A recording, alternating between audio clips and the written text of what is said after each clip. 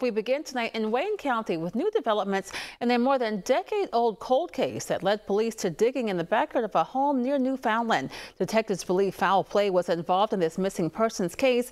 Newswatch 16's Jack Colquhoun is here to explain what police were looking for. Jack.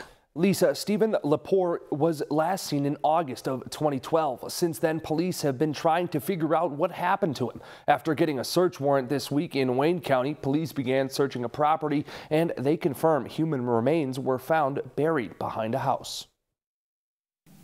An excavator was brought to this home along Peet Road in Wayne County to assist police and forensics crews who have been working the last 2 days digging up the backyard looking for the skeletal remains of Stephen Lepore of Toby Hanna.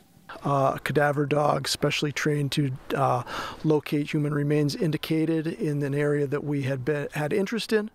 We began to excavate the area yesterday, and we located human remains. Detective Craig Van Luvender of the Monroe County District Attorney's Office has been working the missing persons case of Lepore since 2013, a year after he was first reported missing from his hometown in Monroe County of August of 2012. We don't have an ID yet on the remains, so that's where we're at this point. In a statement released Wednesday by the Wayne County District Attorney's Office, the search warrant for the home was issued after Brian Hewson, formerly of Monroe County, told police Lepore's body would be found near the pool at his relative's house.